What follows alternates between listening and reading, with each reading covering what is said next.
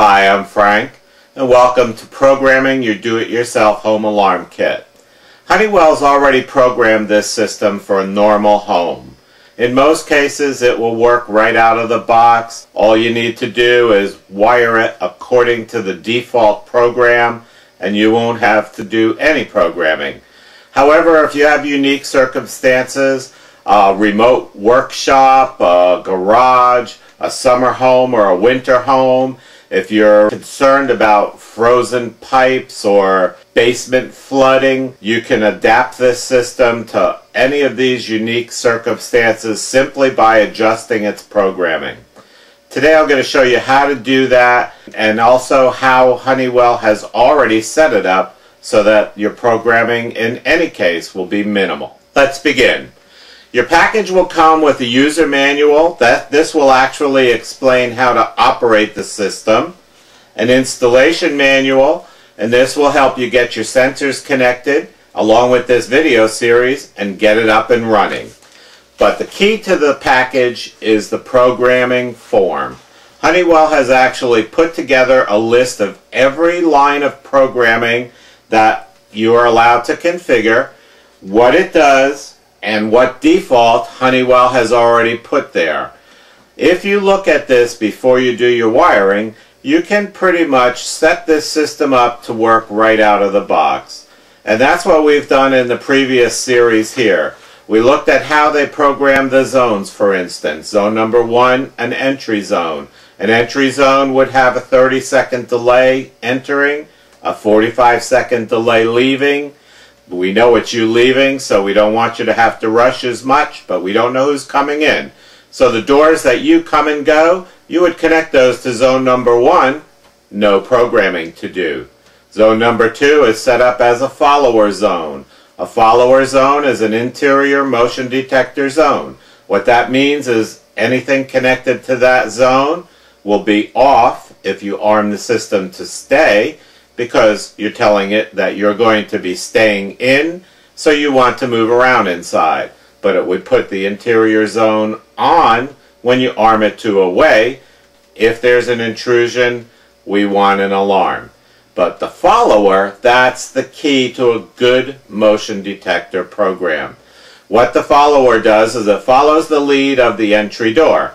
If the entry door has been opened and the motion detector sees someone in the house, it will wait the 30 seconds like the door to allow you time to disarm the system before the siren goes off. However, if the motion detector detects a presence in the house and the entry door had not been opened, then it will assume it's not you, and it will set the siren off instantly. Let's take a closer look at the program form. It's broken down into numbered lines with a short description, a number in brackets, which is the default that Honeywell has pre-programmed that line to be, and an empty box, which allows you to enter your own value if you want to. Let's take a look at line number 30, the alarm sounder.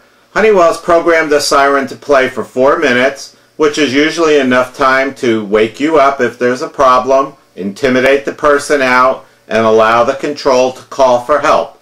Once that's done, it will shut itself off, reset it, and go back to protecting.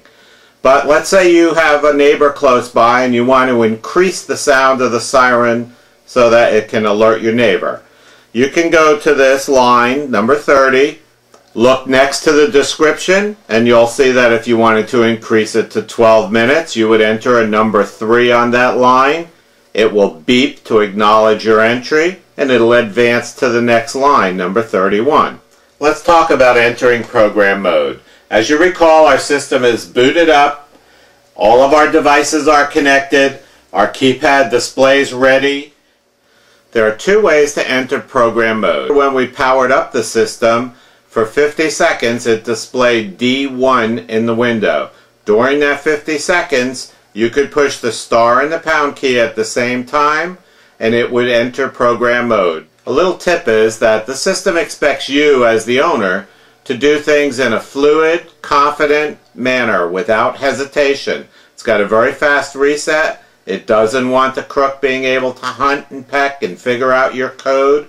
So when you do things, you have to do them like you know what you're doing. So take a little time in advance, map out your strategy before you start pushing buttons, because once you're in this program mode, you can turn it into a doorstop real quick. So you want to make sure that you don't hit any buttons that you didn't plan on.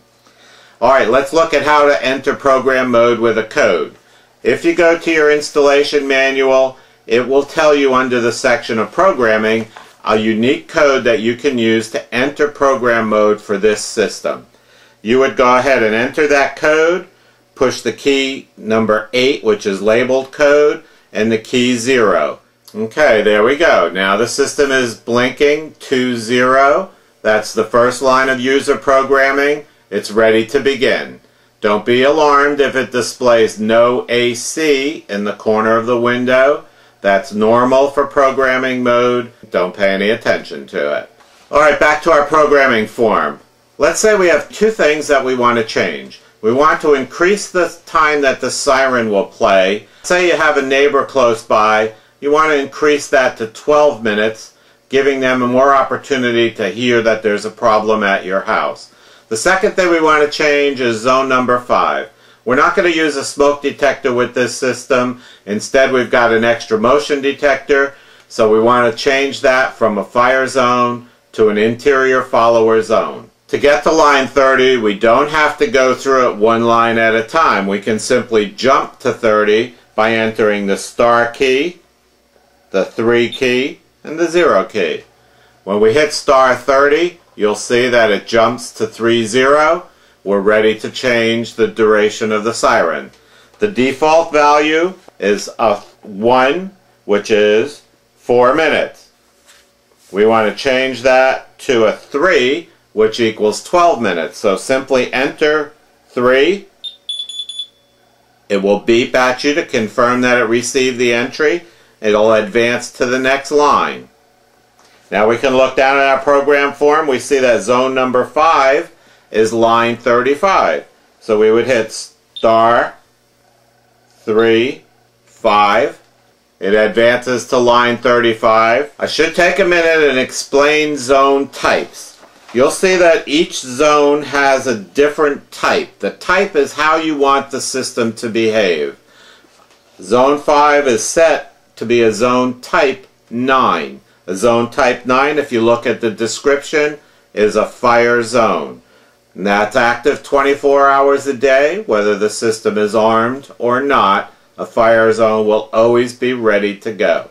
We want to change that to a motion detector zone, which is number 4, an interior follower. To do that, we would go back to our keypad. It's displaying 35, which is zone number 5. We would enter a 4.